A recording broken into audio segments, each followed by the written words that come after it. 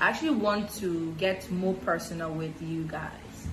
And all this is happening now because I am self-isolating.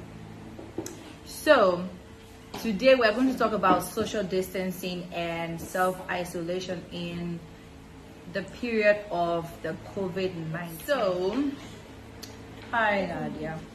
Oh, So, did I come? yes. Hi. So that's my sister Nadia.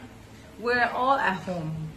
Now, the thing about the COVID-19, everybody is afraid and panicking about self-isolation and social distancing.